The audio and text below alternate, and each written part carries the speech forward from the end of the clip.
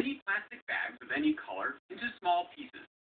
Okay. I feel like the environmental Martha Stewart here. Put the pieces into the reactor. Add a pinch of cobalt acetate. You want to try not to spill?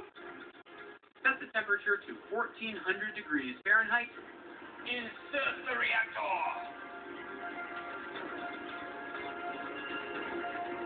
Throw the switch. And cook for 3 hours. Okay, so 3 hours have elapsed. And we're going to take a look at what you've cooked up.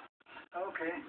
It looks a lot like black powder, but Velos has another name for it: carbon nanotubes.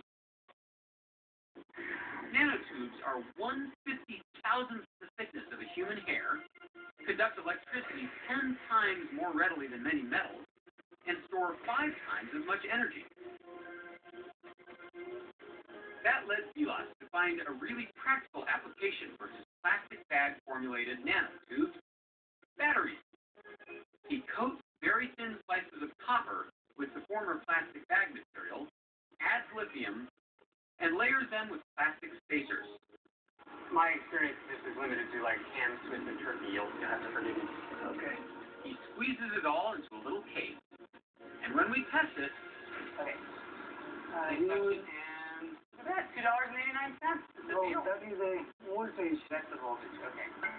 but Velos isn't stopping here with these little power cells. He's already producing